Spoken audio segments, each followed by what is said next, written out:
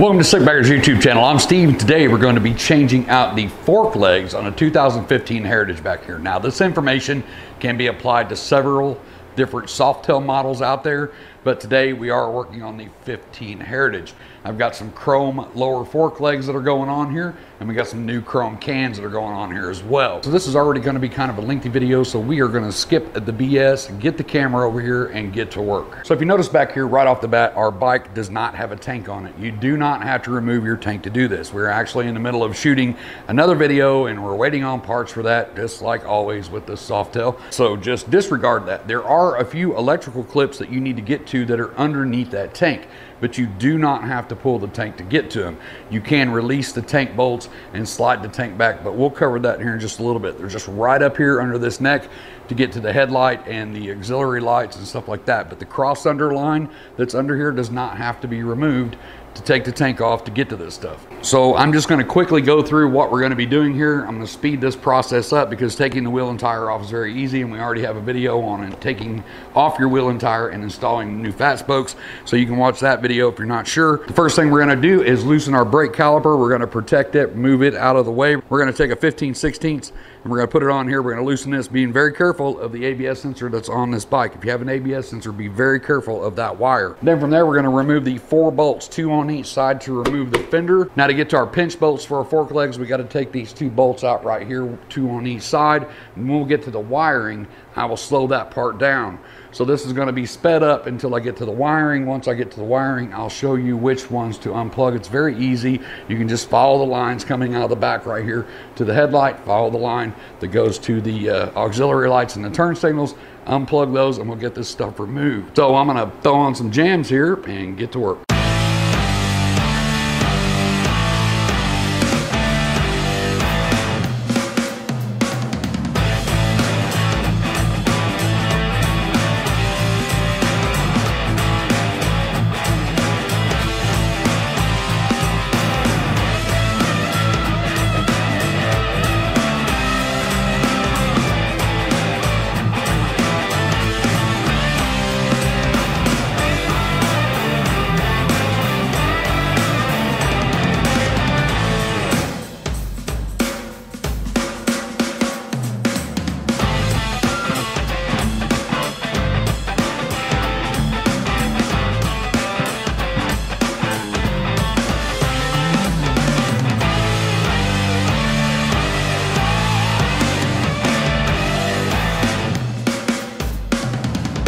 Now that we got the front wheel off, we do have to deal with the fender light. You can take your front bolt out, your rear bolt out, and slide your tank back. You'll have to peel this rubber back a little bit, and you'll see right here all of these exposed wires. You're going to follow this fender light up if you have one. Going to disconnect it. We're going to pull it out. We're going to get it out of the way. While we're in here, we'll go ahead and follow this headlight wire back. When you peel this back, you'll see it right here. We're going to push the clip in and unplug it. On the other side of the bike, you got this one down here. If you pull the rubber back and unclip it, this one goes to your turn signals and your passing lamps. You can actually move the wire and see that, and this one back here goes over to the other side.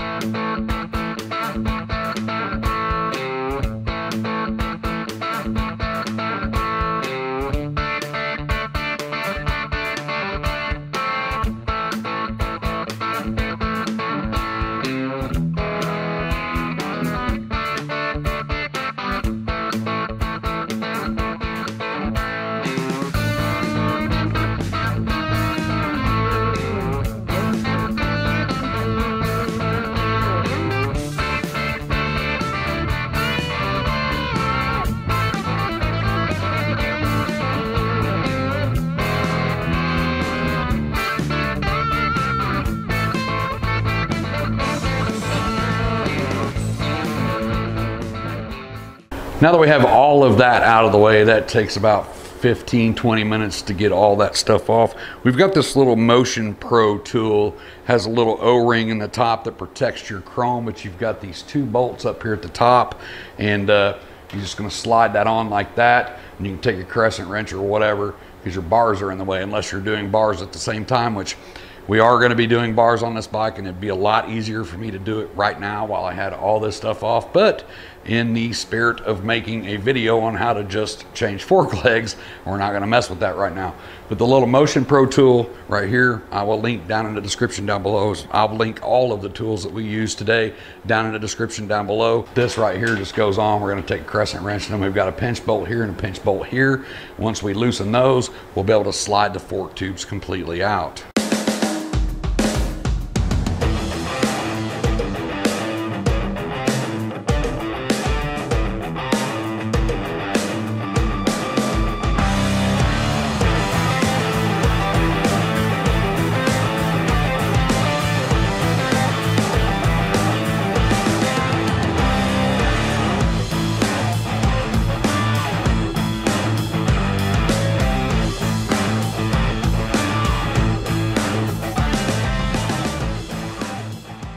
Now, right here on top, you got a bolt here and a bolt here to remove the factory cans. I'm gonna save those 2 bolts because we've got new cans going on. They go back on the exact same way you took them off. And I got these chrome fork cans. You can get pretty fancy ones with all different designs and stuff on them, but I got these. These are just kind of a OEM version, just a chrome version.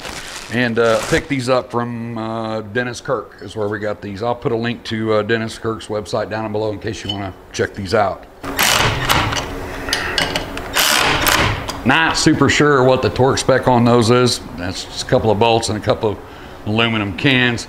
To be honest with you, I don't really mess with the torque specs on those cans.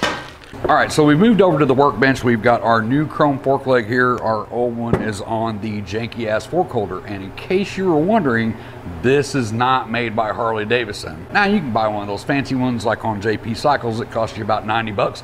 But if you're just doing this every now and again, make yourself one of these. You can find all this stuff at your local hardware store for about 20 bucks.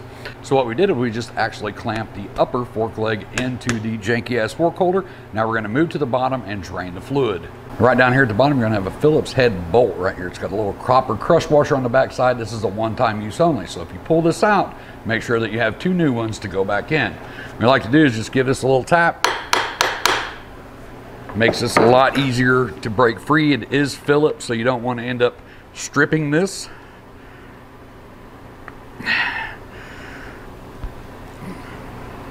Now once you get that loose, make sure you have a pan underneath to catch all this oil.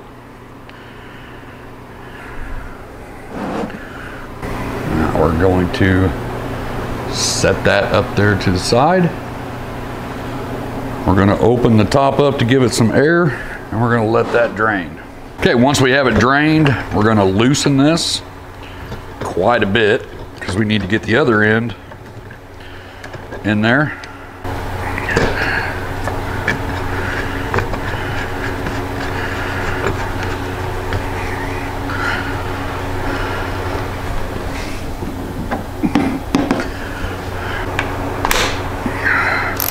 A 6mm in the bottom.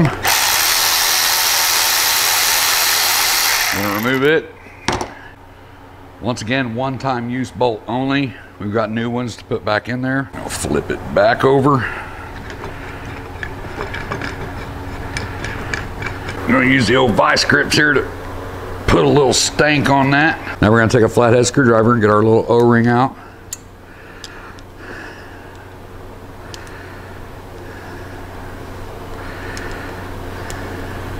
Simply work it around, pull it off. So once we have that bolt out of the bottom, that frees all of this up from being connected. So you can use this kind of like a slide hammer. It releases itself.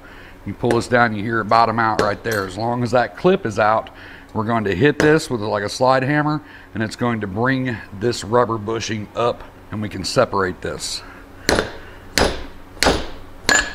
Just like that.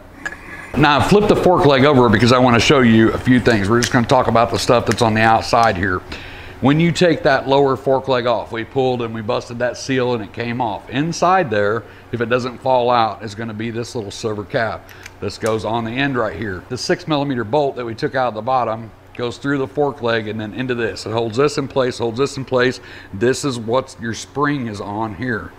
Inside here, this pushes on your spring. If we were to flip this over and take the top off, you've probably all seen the videos where you take the top off and it's under pressure and that cap pops. If we were going to be changing anything on the inside, we would have done that, but we're only changing the lower fork legs, and that's what today's video is about. On here, you're going to see your lower bushing, your upper bushing, a washer, and then your rubber fork seal. This rubber fork seal has to be replaced. Once you pop it out, just take it off, get your 2 new ones, put one back on. If you need to change out your bushings, you'll see this one here has a crease in it. You can take a flathead screwdriver and just kind of get under it and open it slightly and pull it off.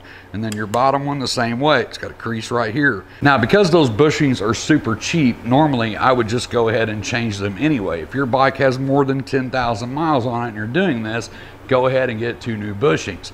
But with like everything else on this build, we've had to wait and wait and wait. We couldn't even get 2 new bushings for this from HD.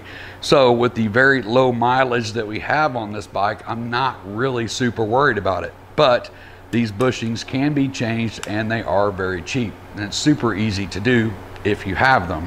So we're gonna take this off because when we flip this back over, that's just gonna fall off. We're gonna open up this. We're gonna make sure our washers and stuff are on the bottom, but we're gonna leave our rubber one on top so we can change it out real quick.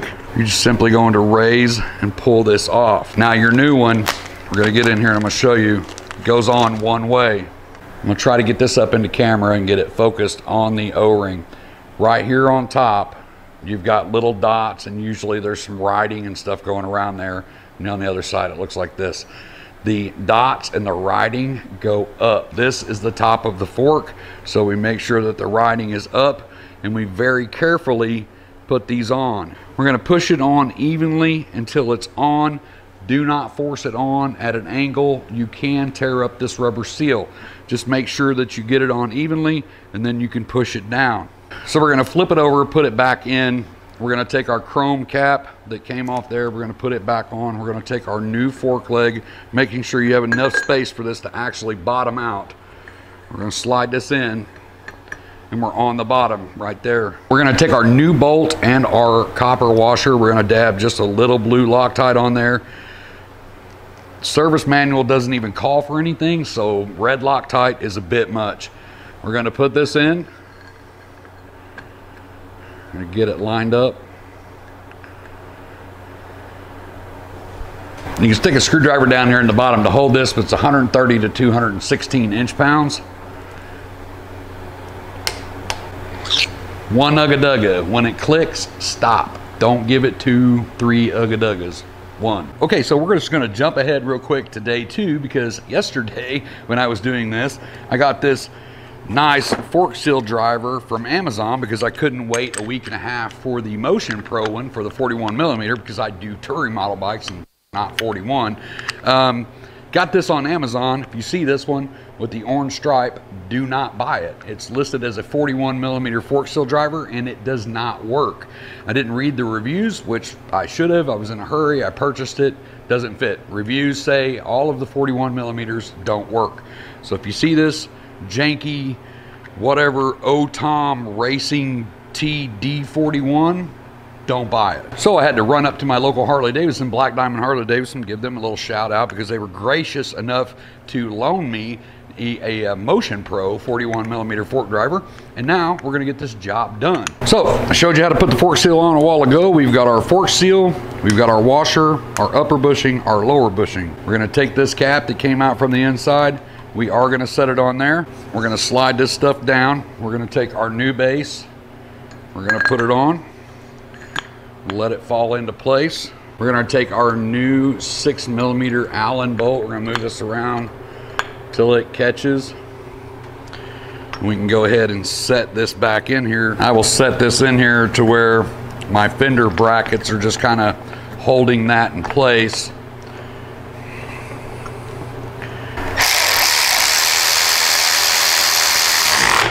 We're gonna torque this 130 to 216 inch-pounds.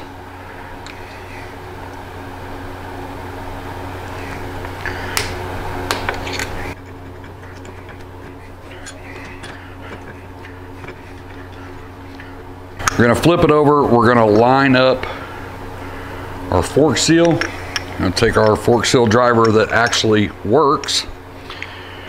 And the fork seal driver is pretty heavy, so it just kind of basically acts like a hammer. So we're gonna pound this in.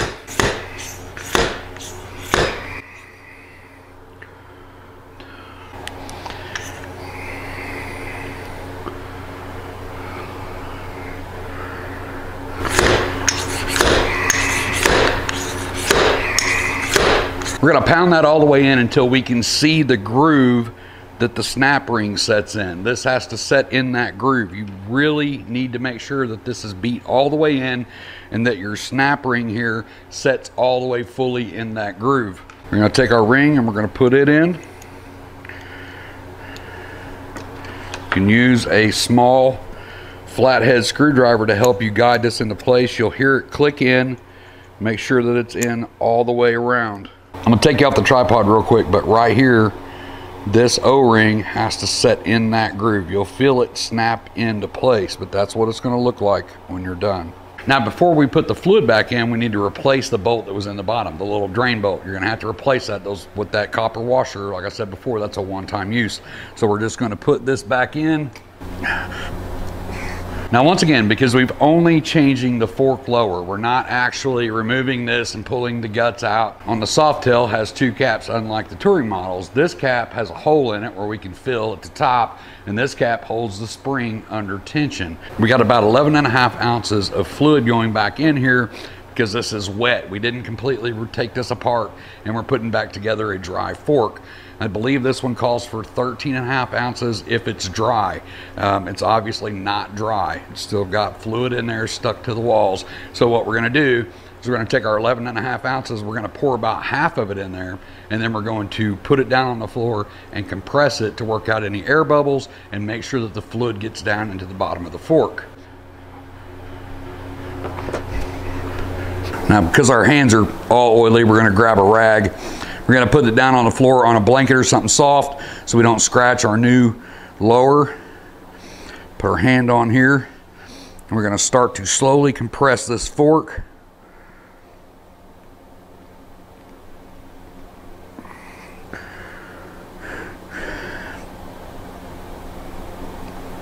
I'm gonna do this 5 or 6 times.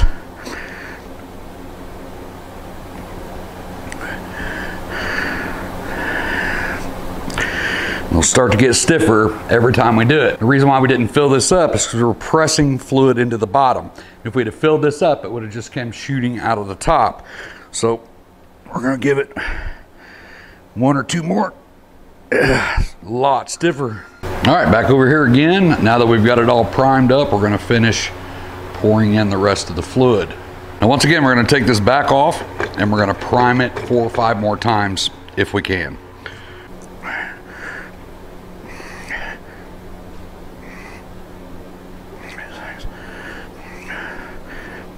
So we've taken our old rubber O-ring off. We're gonna take our new one. We're gonna put it on. Make sure that before you do this, that you pick these up and get these at Harley. They're, I don't know, less than $1. For now, we're gonna put this back in until we get this fork back in the bike so we don't lose any fluid out of the top of that. We're just gonna put it back on and get it hand tight. We do have to take this back off to get it back on the bike. So, and from there, this fork is done. All we have to do is repeat the process on the other side. So now we're ready to put our forks back on the bike. We removed the upper screw. If you look at the top of this cap, it's got 2 flat sides on it. So the most important thing about putting this back on is this cap up here has 2 flat sides, 1 on each side.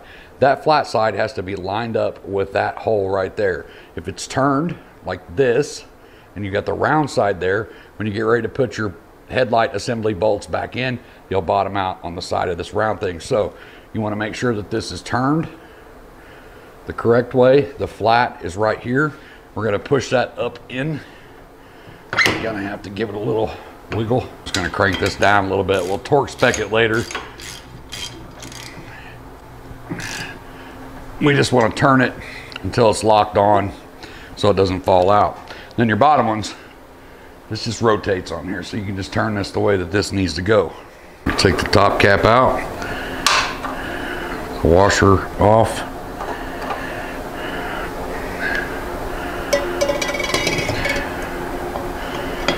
Slide this up in.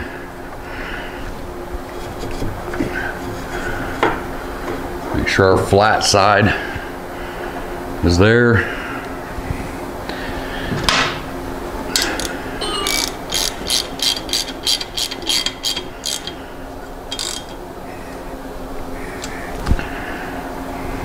Work it down.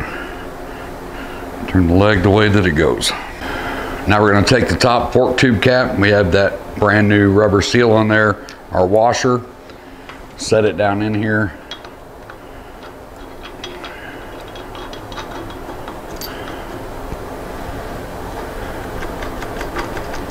We're going to do this on both sides. I've already done that side to save a little bit of time. These caps up here get torqued to 60 to 70 inch-pounds on this model. Be sure to make sure to check your service manual for your torque specs. The pinch bolts on this get torqued 55 to 60 foot-pounds.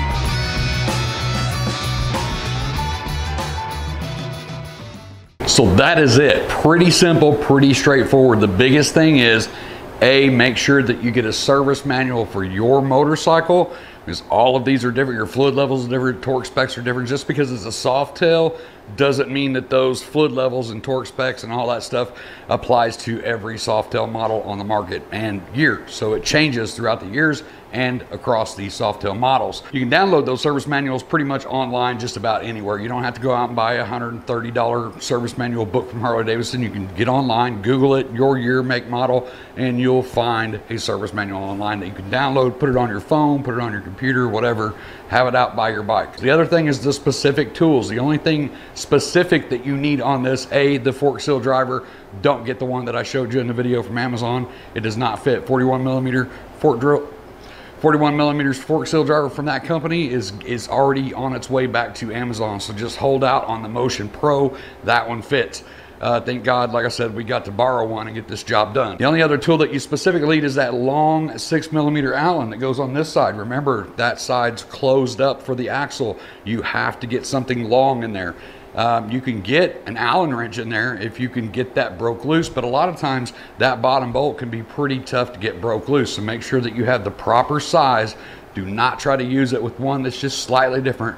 You're going to round that bolt out and you're going to be having a bad day. So make sure that you get the proper one and make sure that it's a long one so you can get to that bolt.